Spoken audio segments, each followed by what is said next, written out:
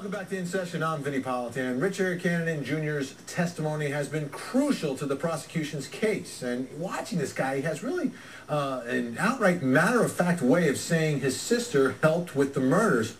But the defense says this guy's lying. So what does Kananen Jr.'s body language say? Here to talk about his testimony, InSession law enforcement contributor Mike Brooks, body language expert Patti Wood, who's been watching all this testimony, and criminal defense attorney Dan Agatino. All right, let me start with you, Patti. All right. Big picture. You sat there, you watched this guy. What did you think? Well, actually, he did what a lot of liars do. He tried to keep... Liars do. A lot of liars try to keep neutral. Very little facial expression, very little nuance in the voice, lack of vocal variation, except in some very key places when he was asked who decided where to bury the body. Well, let's take a listen to that right now. Let's take a listen and a look at that testimony. We'll take a look at it. It's neutral and does this like quick rabbit jump in and answers. Watch what happens. Okay, let's take a look. And listen. Did you have to go to the storage unit first? No, we dug a hole first. And who dug the hole? Me and Stacy. Both of you worked on that? Yes.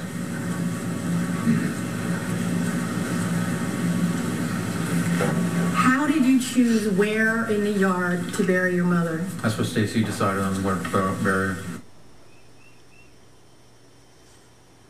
Did you have to go to the storage?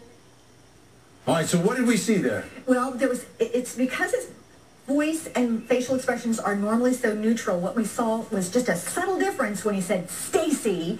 He showed a facial expression, the eyebrows went up, the head went forward, and the vocal emphasis, very staccato, hard hit on the name Stacy. And what does that tell you? It tells me that that was her decision, that she was involved in the burying of the body. Wow. Real Mike Brooks, different. what do you think of this guy's testimony? And you buying this guy? You going to believe this guy beyond a reasonable doubt? Well, you know, yesterday I was mixed. I believed some of it and I didn't believe it, but you know, we just heard from the prosecutor and some of the points she's making about Stacy's involvement in a suicide note.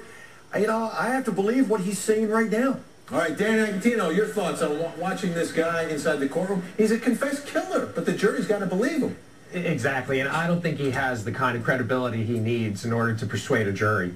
And why is that? Well, because look at the way he's displaying. He has this affect that he comes across as kind of creepy, and he is, right? He's a murderer who doesn't have the mental capacity that we would hope a witness would have. He was adjudicated as not having all of his faculties. Then that was reversed, but I think that there's still going to be doubt in the mind of the jurors. All right, let's take a look at some more of this testimony, Patti. And again, you watched it all, and you're writing notes and pointing some stuff out to our producers. Let's take a look at more of Richard Kananen Jr. on the witness stand. Did you kill your mother? Yes, I did. And was someone there to assist you in killing your mother? Yes, there was. And who was that? Stacy, my sister. Okay, you have to, if you listen to all the testimony, when he's talking, he goes, Stacy and me, we. It comes out very little vocal emphasis, but when he is asked specifically, all of a sudden there's a slight change, again in the face. And it's very subtle, but distinguishable. And again, it tells you that he's telling the truth there.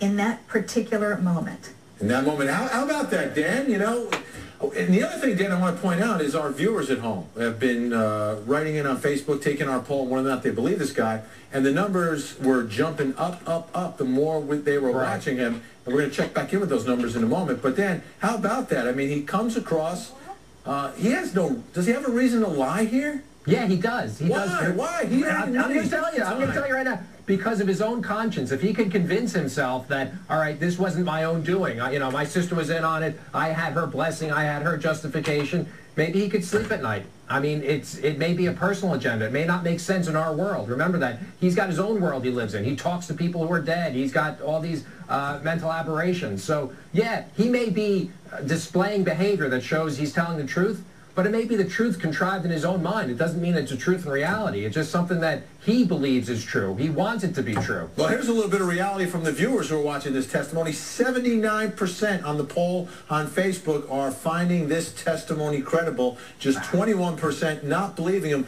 Mike Brooks, those are good numbers for someone who has admitted killing 2 people, who has admitted trying to kill himself, who has malingered, has rubbed feces on himself, grown a long beard, lost 100 pounds when he's trying to starve himself. So despite all that baggage that's in that courtroom, people are believing him. They are. In fact, I got one while we were sitting here that said, how can anyone believe that Richard Kananen, a double murderer, is telling the truth? But then she goes on to say, where is the DNA evidence linking his sister Stacy to their mother's murder?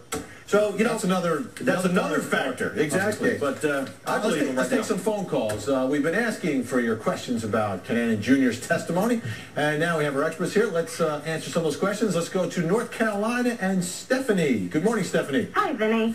What do you think of this character, this witness? He's the star for the prosecution, Stephanie. I think he is very believable, very credible. What is it? What is it about his testimony that makes it so credible? He's very quick with his answers, and I mean, I know they're probably they know what questions are coming to him, but I think his eye contact is pretty good.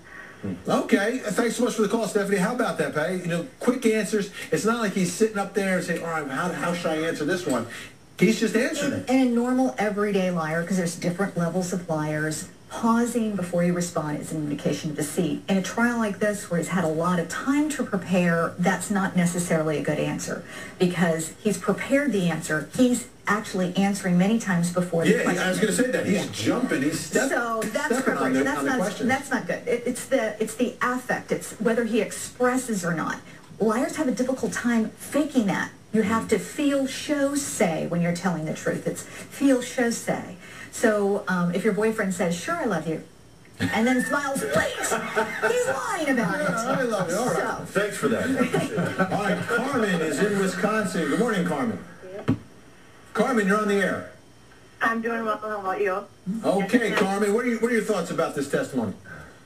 I believe your expert there is prepared, and he is fixated, and I think he is just trying to appease and do what I don't believe him. So you're not believing, if you're on this jury, you're not believing this guy, so you may find reasonable doubt in this case. I would find reasonable doubt, because I have known liars and I've dealt with liars, and if you're prepared, and he's got a lot of time, obviously, to prepare his testimony, and he's being led, I feel like he's regressing, you know, and trying to appease everybody, and I don't believe him. All right, Carmen, thanks so much for the call. Thanks for watching. How about that, Dan? There's a juror for you, right? Yeah, and you know what? She said these words. He's regressing, and I think he is. He's going back, and he's going to rewrite it the way he wants it to have happened instead of the way it did happen. That's what I would argue. Let's get one more call in. We've got Tony in South Carolina. Good morning, Tony. Good morning. How are you? Fine. How are you? Good, good. Tell us your thoughts about this testimony, because this is crucial in this case. This is the prosecution's star witness. This is the guy who was in the middle of everything, and if you believe him, you've got to find Stacy guilty.